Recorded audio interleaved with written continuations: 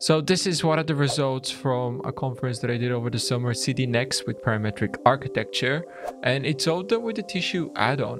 So we're going to look at how we can achieve something like this.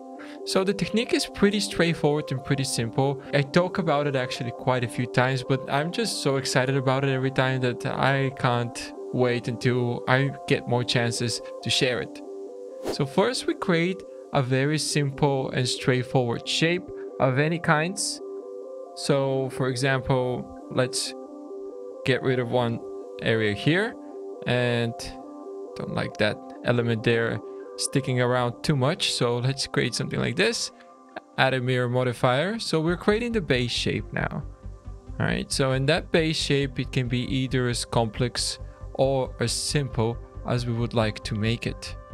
So in this case, we're going to start with something quite simple because I want to demonstrate to you the technique rather than spend all the time generating the shape. And it might be just some kind of tunnel, let's say, or some kind of place where you go in and you check. Let's see. Hold on. Let's see. What do we want to make this? Let's make it a train station or a tube station or a metro station. So yeah, it's something like long and tubular, right? And then it must have an entrance somewhere. So let's extrude this side, then Control R a couple of times to make a few loop cuts in here.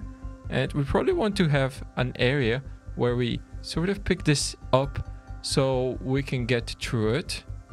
And then let's extrude this area here.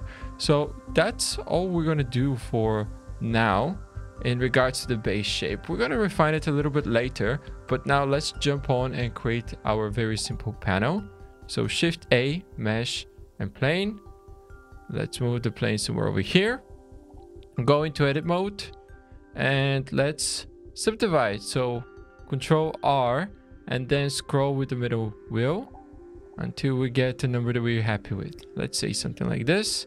Control Alt click to select all of these and then go to select menu, checker deselect. So we deselect every other one and then we just move them up. So this is going to be our panel. And what's important here is that if we try a simple array modifier, and in this case we want it to go in the other direction by 1, not by 2, that it erased nicely, right? So the end from one side matches the end from the other side pretty well, and it does. So this is a perfect starting panel. Let's go ahead and enable tissue. In my case, it's enabled. And first we want to click our panel and then shift click our base mesh, click on Tesselate. You can leave all of these as they are, except maybe merge. Let's select merge and check whether the base plane is the correct one in the component. That's all good. And now press OK. And we get our initial base mesh. So once this tessellation is done, you might notice that we have an error, right? So these panels are rotating in one direction on one side and in a different direction on the other side. So let's move this out here for a second. Then let's select the tissue element, go into object data properties, scroll down to the tissue tab and expand rotation. And we want to change the default rotation to active UV. We haven't played with UVs, that's fine. It still helps to create this. Great, so now we have our first tessellation, which is pretty straightforward, right? It's pretty simple. It's essentially every one of these panels onto every one of these faces. So if we get more faces, we should get a nicer pattern. Let's now try to add subdivision surface. And now we have a lot more faces. So click on this item here again, refresh, and we see it coming up again. Now we're still getting some errors. Don't worry, we'll fix these true.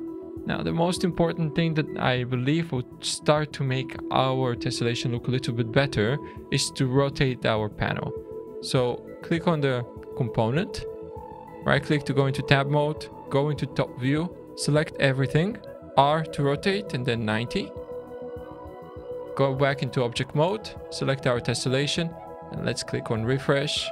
And now all the panels, well, most of them, should be going in the opposite direction.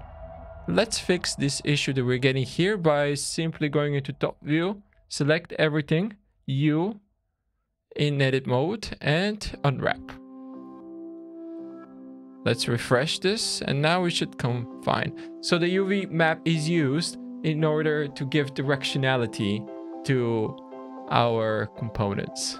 Great. So now we have a very nice starting point, which we can take further by potentially adding another subdivision surface, just so we smooth these things out. And then if you right click, shade all to smooth, and we have something that's already looking quite good. Let's go into material preview mode. Let's add a ground plane, Shift A, mesh, and scale it quite a bit down. Now for my material preview mode, I already have some settings that I've pre-created. So let's create a new ground material. Give it some sort of dark color, just so our object stands out a little more. And let's enable wireframe and slightly fade that out, just so we understand what's happening with the wireframing that we're doing here. Great, so that's essentially how it works. From this point on, it's all about editing our base mesh, which is this object here, and editing our component. So let's duplicate both of these. When we duplicate both of them, this is still a tissue object, a tessellation, and it's correctly linked to this object. So now if we go in here and let's start to modify some elements, for example, maybe we don't want this to be so even, so we can pull some faces out and it starts to come out. If we click on this object, go into the tissue panel here and click refresh, you see that it correctly refreshes itself. Whereas this one, if we click on refresh, it's still linked to that object. Very nice feature. So what if we want these ridges to span out further? So we can go to the tissue settings and change the scale. We can change it to something like 2. And now they should be spanning twice as far. And what if we want to create more subdivisions? We can do that by simply changing the level of subdivisions of our base mesh. So let's create another one. Click on our tissue object, our tessellation object, and click on refresh. And now we see that we have twice the thickness. From this point on, we can continue to adjust our base mesh and think about how we want to manipulate this in a very specific way. We could start to add more loop cuts, right? So they give us more definition, and we can start to move them around in different directions. So let's try some kind of shape like this. Click on this object here, refresh, and we have our newly updated shape. So what if we don't want all the ridges to be the same height? What if we want to have a hierarchy, sub-hierarchy within our ridges? We can do that as well. So I'm going to duplicate this component. So Shift D. Let's duplicate this pretty cool object that we're getting here. And let's move this around so the ground plane covers more of it. And it's very straightforward.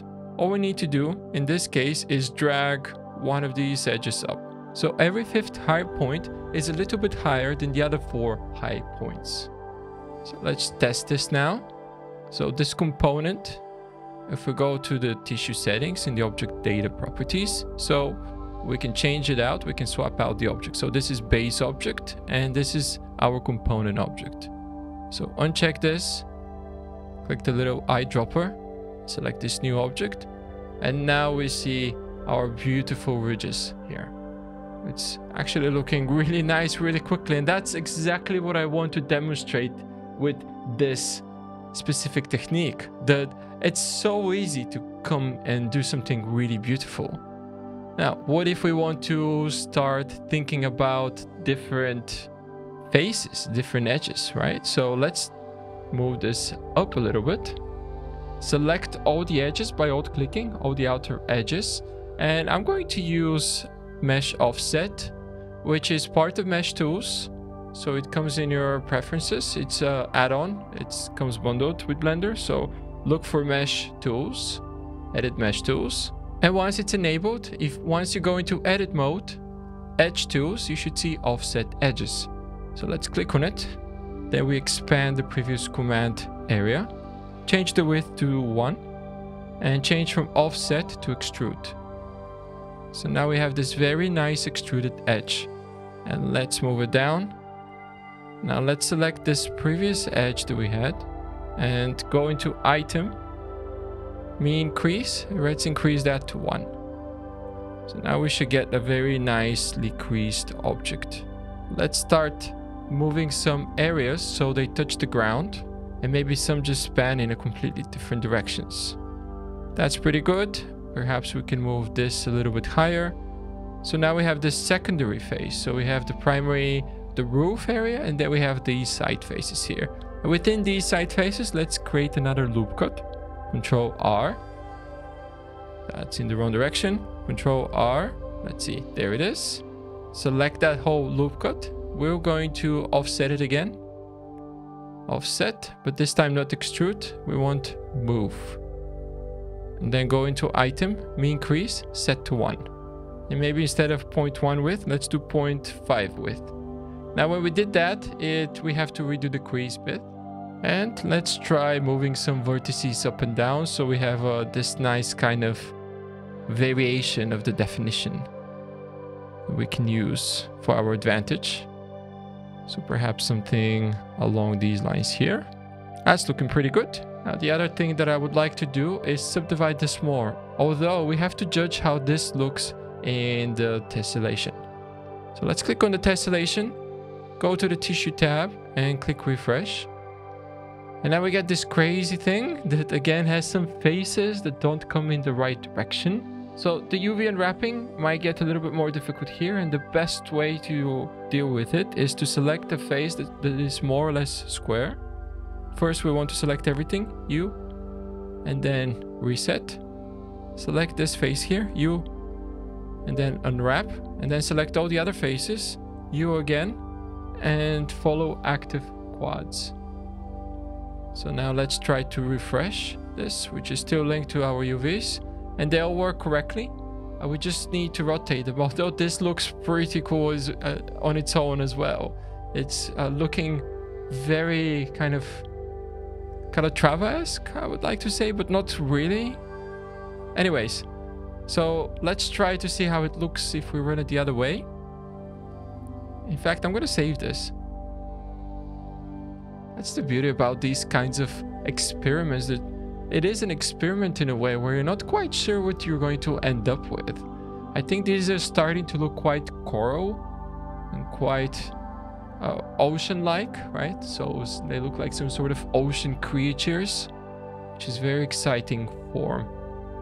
But what I'm particularly interested in is the form-making process of it, or specifically the ease with which we can do all of these shapes. Right, so in the object data options, rotation, we can just shift UV by 1, and now they should all go in the correct way. That's much nicer. The scale of it is a little bit too big, so to soften it up in thickness, just change the scale to 1. And now that should be more palatable. We can also increase the subdivisions, but be careful with this, because this is one of the main ways to crash your computer. Because the more subdivisions we get, if you see here on the bottom, we're getting a lot more vertices and triangles, right? So 663. Oh, it's actually showing less. I think it's some kind of error. Maybe it's like 2 million. Anyways, we do have a slight issue here, which is this edge, right? So what do we do with the edge? Does it continue on its own different thing, or does it do a completely separate thing? In other words, how do we have this sense of continuity go all the way around? Or do we say that we actually don't have the edge, right? And the edge is not this kind of tessellation, but it's a more solid, let's say, aluminum or some kind of other panels. So what we can do is separate these two face loops. So right click, separate, selection, click on this object here again, and we want to choose a new base object. So that's going to be just the top.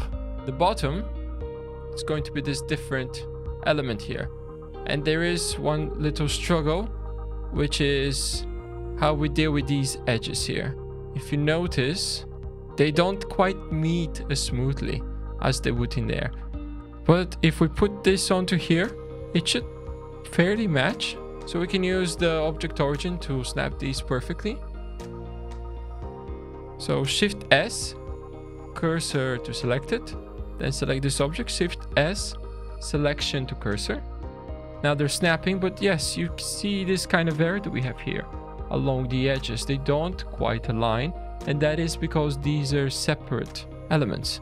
So we could do another trick that might work a little bit better without having to apply this mesh, because that's the easiest thing we can do, is we can apply the subdivision and then you just use a part of that. Instead, let's select everything here again, select these two faces, Control I, and just keep these selected. We have to swap out our base object again.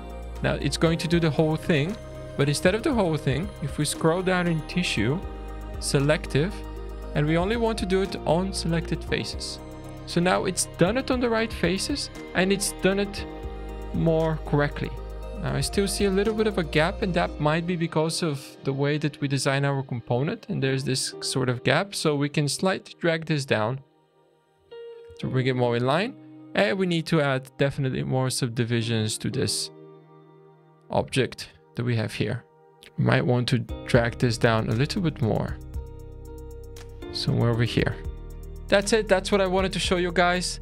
Pretty exciting technique. If you want to find out more about it, on Patreon, I do have the whole CD Next presentation, which is about an hour and a half long, onto which we get to this level of detail here. The rendering part did take a little bit longer. If you are interested in that, do let me know and I'll be happy to make a video on that, but more about the shape and how we're subdividing this in this way. You can see that the process is quite similar, but clearly we also go a little bit into geometry nodes, but we also play a little bit more with the actual shape, so we get a little bit more variations. Thanks very much, and see you guys next time.